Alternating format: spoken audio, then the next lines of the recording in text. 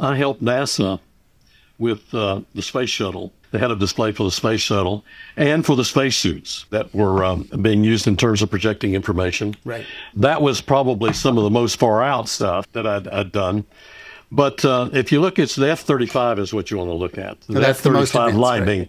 Right. That's the most advanced. Look at the helmet. That's my helmet. Yeah. Basically, that's the cockpit I was working on way back in the day, 40 years ago, 50 years ago. Test pilots were flying my virtual cockpit 50 years ago. What really is thrilling to me is that we had some real problems back in the day of update rates and delays, latencies, and tracking head position. And it's pretty much been solved. There's a bunch of YouTube videos of what it looks like through the pilot's eyes. So if our listeners want to see what Tom is talking about, there's a whole bunch of these things, and you can see how advanced this is. Charlie and I often talk about the industrial applications of virtual reality and the actual business of virtual reality.